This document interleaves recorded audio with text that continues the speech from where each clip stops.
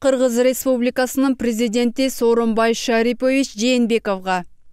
Урматтуу Сооронбай Шарипович, революциядан кийинки оор кырдаалда өлкөнү турукташтыруу, мыйзамдуулукту калыбына келтирүү, каргашалуу ош коогалаңынын кесепеттерин жоюу, элдин бийликке болгон ишенимин кайрадан жаратуу сыяктуу орчундуу иштерди сиз менен бирге аткардык. Ошол учурдагы биргелешкен аракетибиз өз үзүрүн берди. Пикирибиз бир, аракетибиз дагы бир багытта болгондугунун натыйжасында өлкөдө тынччылык орноп, улуттар аралык ынтымак бекемделип, социалдык жана экономикалык өнүгүүгө жол ачылды. Бул ийгиликтерге облустун жетекчиси, кийин өкмөт башчысы катары сиздин салым орчундуу.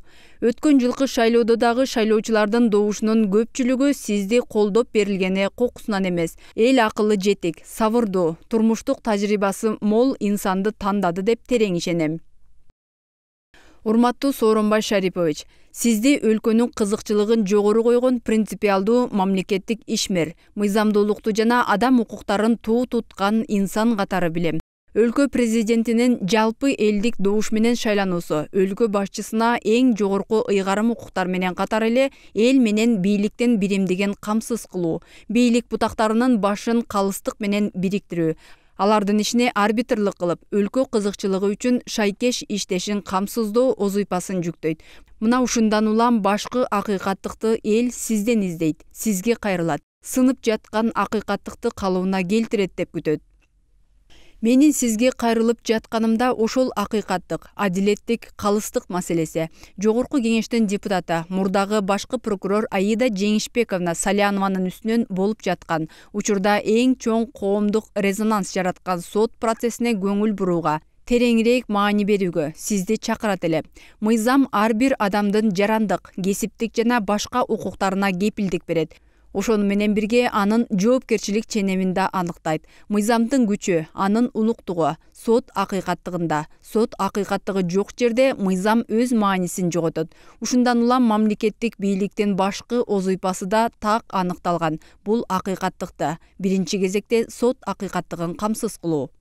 2010 ошол учурдагы юстиция министри Салянова мыйзамдын талабына ылайык Елисеевдин адвокаттык лицензиясын кайра калыбына келтирүүгө буйрукка кол койгон. Анткени отказ кылууга эч кандай мыйзамдуу негиз жок болгон. Ошондой эле юстиция министрлик кызматынан башкы прокурор кызматына өткөн Салянованын учурунда Елисеевге карата кылмыш иштери козголуп, анын кол алдындагы прокурорлор сот отурумдарында кылмыш жаза мыйзамынын өзгөчө оор статьялары боюнча Елисеевге коюлган айыптарды колдошкон.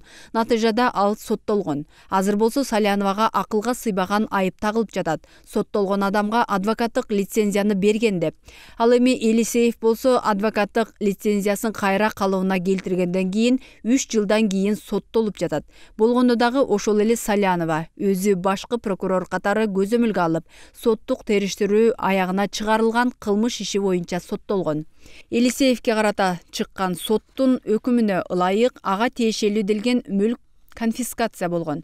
Анын ичинде Альфа Телеком ишканасынын 100% акциясы дагы мамлекеттик менчикке өткөн. Бул талашсыз факт.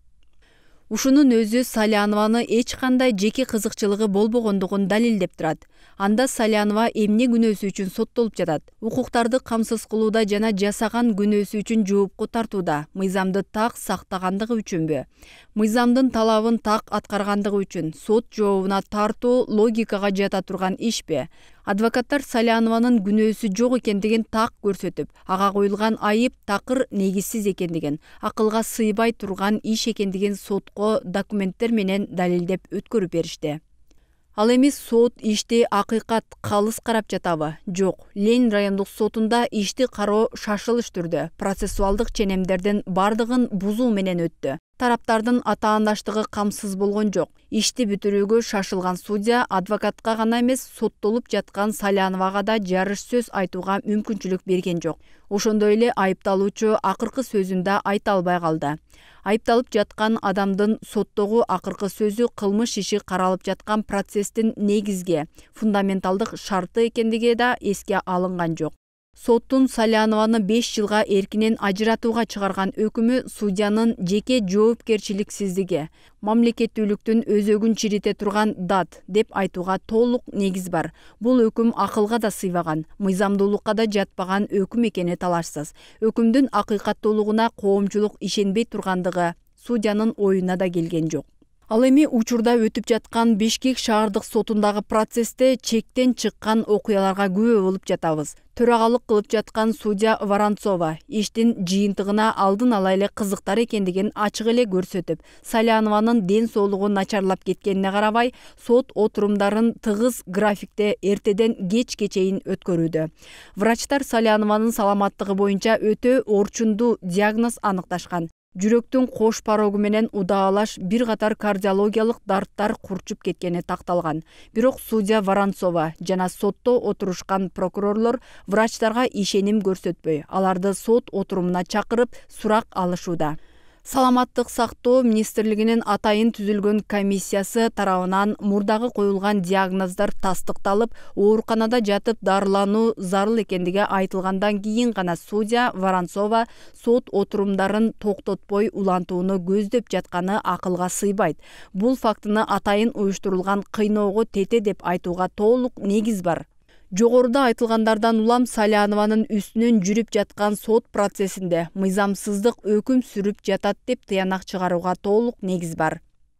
Урматтуу Сооронбай Шарипович, жарандар мыйзамдарды толук аки чүкүсүнө чейин билүүгө милдеттүү эмес, бирок ар бир жаран сот акыйкаттыгы бар, мыйзам үстөмдүгү бар. Мамлекет укугумду коргойт деген ишеним менен жашоого тийиш. Мына ушундан улам Кыргыз Республикасынын президенти катары, акыйкаттыктын кепили катары сизге кайрылып жатам.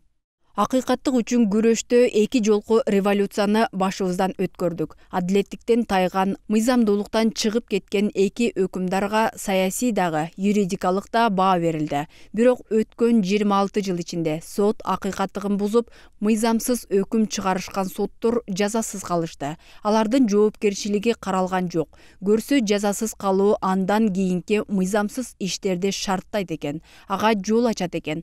Ушунча жыл бийик трибуналардан сот системасындагы кризисти айтып келдик. Судьялардын арасында орун алган коррупция жөнүндө да көп эле сөз болду.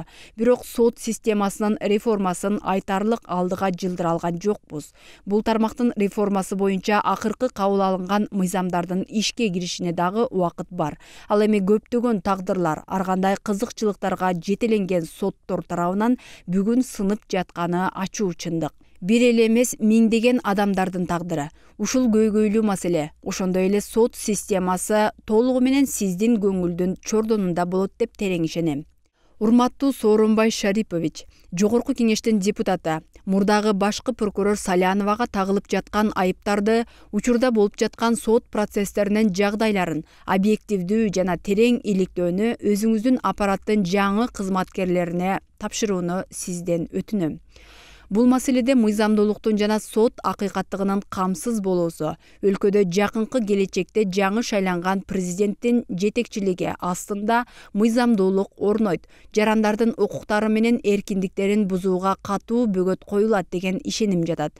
Салянованын ишинде принципиалдуулукту, мыйзамдуулукту жана акыйкаттыкты камсыз кылуу менен сиз өлкөдө чоң кыймылды баштай аласыз. Жүздөгөн судьяларга жол көрсөтөсүз. Аларга сот акыйкаттыгын бузбай иштөөгө дагы бир мүмкүнчүлүк бересиз.